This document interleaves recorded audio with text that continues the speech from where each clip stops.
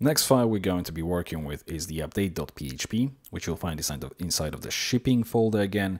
We're going to start with the opening PHP tag and object form equals new form.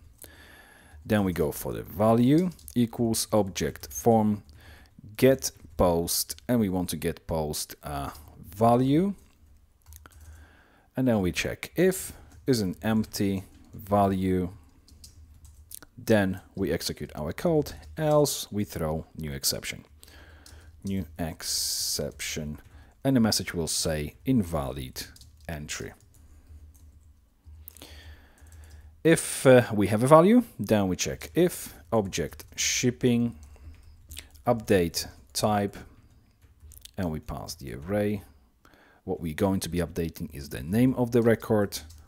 We assign the new value to it, and then type ID to indicate which record we actually want to update. Then else statement again.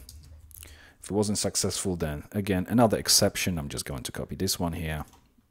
The message this time will be record could not be updated.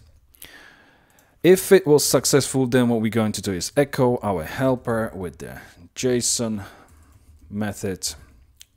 Again, array, which simply says error index equals false. So that's everything in this file. Let's move to the next video.